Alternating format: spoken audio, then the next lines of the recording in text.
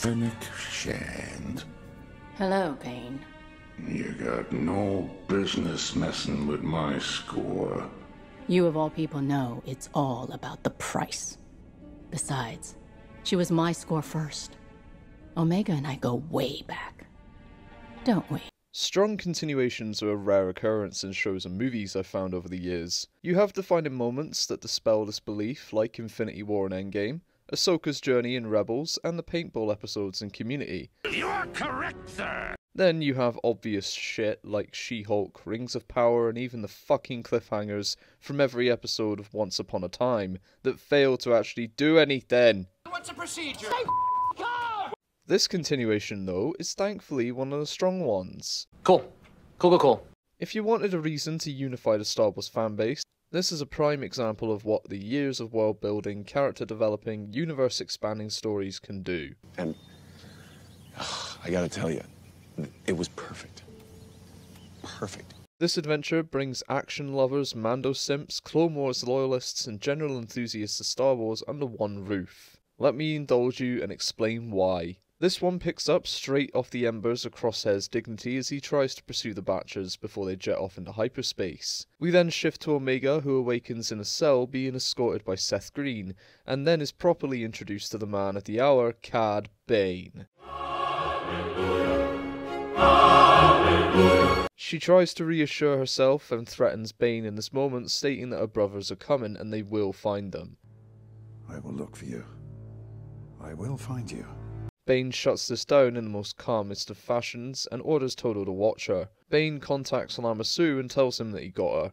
Lama Su, growing frustrated with Nala Se's involvement in all this, instructs Taun We, this Kaminoan from Attack of the Clones, I didn't even realise until they mentioned the name, and they even brought the voice actress back for this moment.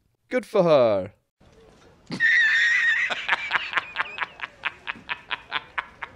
He wants Taun We to meet Bane on their abandoned facility on Borovio, have Omega brought back to Kamino and extract the necessary materials from her, and then dispose of her. Excuse me, what? Back to Omega, who realises Todo was struggling to patch himself together again after Hunter shot his booster off during the duel with Bane. Oh, my booster! She offers to help him in this moment, convincing him that she's incapable of doing anything to escape. You fool! Convinced that things wouldn't go otherwise, he lets her out, and she helps him in fairness, but then forces a shutdown so she can investigate and find the fucking comlink. During this, we cut to the Batchers, where Tech reveals that Omega is valuable to the Kaminoans for one reason, as she possesses the last vestiges of unaltered, pure genetic DNA from Jango Fett. What? Revealing both herself and Boba to be the same in this, and if the Kaminoans can retrieve one of them, they can continue the clone army, but at the cost to the lives of both of them. Fuck. After this revelation, cutting back to Bane, the tensions are suddenly heightened as we arrive on Borovio, but as Bane goes to investigate where Todo is, Omega takes this chance to escape the ship, and as she's wandering around the halls of this old abandoned facility, she acknowledges its structural similarities to Kamino and manages to contact Echo. She is however unable to maintain the connection, and Bane finds her soon after. As Bane drags her back, Taun We's body is dropped in front of them for dramatic tension. Hello and welcome to Standing Up School. And you fail. Revealing an unexpected ally for Omega in this moment in Fennec Shand. Shand and Bane acknowledge a pre-existing history and go at it. Omega takes this chance to try and once again escape, as we see an impressive display of combat from the aging Bane and an upstart Shand. Fennec gets the upper hand for round 1 and finds Omega in front of canisters containing clones of Kaminoans. Excuse me, what?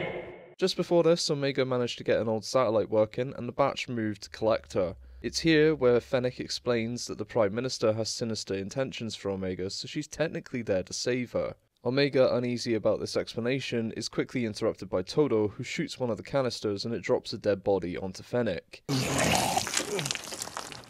Letting Omega escape again, but is pursued by Todo. Fennec and Bane engage in round 2, with Fennec coming up short on this one. Fennec wakes up quickly though and pushes Omega out of harm, and they get into it for round 3. It's a bold strategy, Cotton. Let's see if it pays off for him. With Fennec winning 2-1, Todo is quickly defeated where Omega escapes on an old pod and takes off but quickly descends from the skies as the engines fail. God fucking damn it! Cue the Batchers stepping in at this moment and they get away together. As we close out, Fennec informs Nala Se that Omega is rescued by the Bad Batch and Nala calls Fennec off for now, stating that at least she's out of the hands of Lama Su. Bane is left stranded on Borovio however, as Fennec clearly disabled his ship. We close on Omega having a breakdown and Hunter explaining why the Kaminoans are after her to begin with, and later comforts her saying that they won't let any harm come to her regardless of what they send her way. When Star Wars fans want involved content, this is what they mean. Good job. Good job.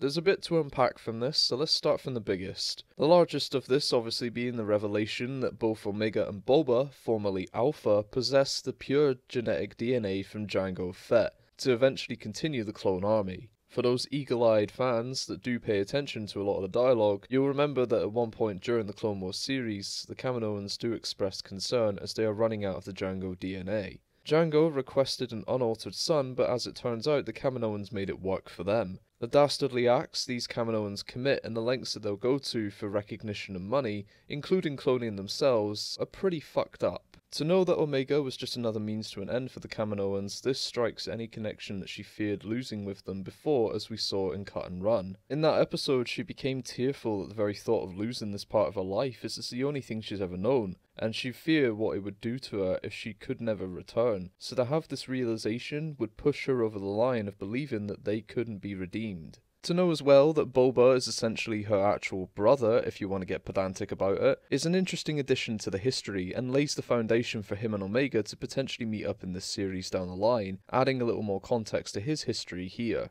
I love the idea that the Kaminoans haven't always been that way, though there are elements that stick with them, like the look of their facilities, which aided Omega in finding a means out of there.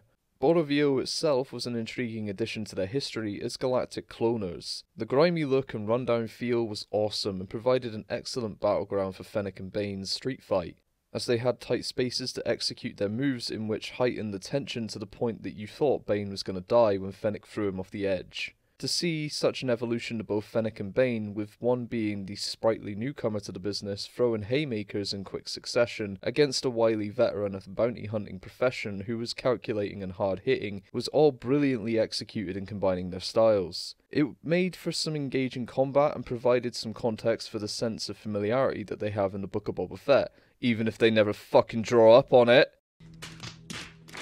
The inclusion of the Bad Batch was sparse in this one, other than to simply rescue Omega, but that was perfect. We needed to see Omega's potential explored when she's completely removed from the Bad Batch itself, and as it turns out, she's learned from them in such a short time, and she's very capable altogether. She incorporated her knowledge of droid mechanics in disabling Todo, then her size to escape the ship, the quick thinking and scoping to realise Borovio was like Camino, and then using Todo to drop down to the lower platform in a stroke of genius, however spur of the moment it might have been, but all collectively presents her as a capable young woman who is being thrust into a galaxy rife with animosity, hatred, war, and scum and villainy. The atmosphere of this episode was heavy and you could cut the tension with a knife. The delivery of the escapade was perfect, it had you shocked, worried and fearful as they reunited fans with Cad Bane and showed audiences that never knew him before what was so fucking good about him. It gave the live action fans a reason to come back for Fennec and allowed her to flex those skills that are limited in live action, and just allowed Ming-Na Wen to provide us with a great vocal performance.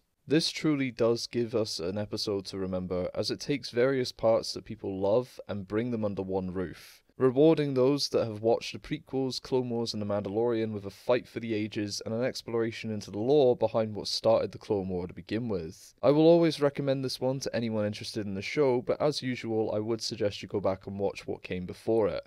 That's all I got for now though. If you like this, aim that cursor at the thumbs up and click, then hit subscribe for more, and until next time, take care, and may the Force be with you.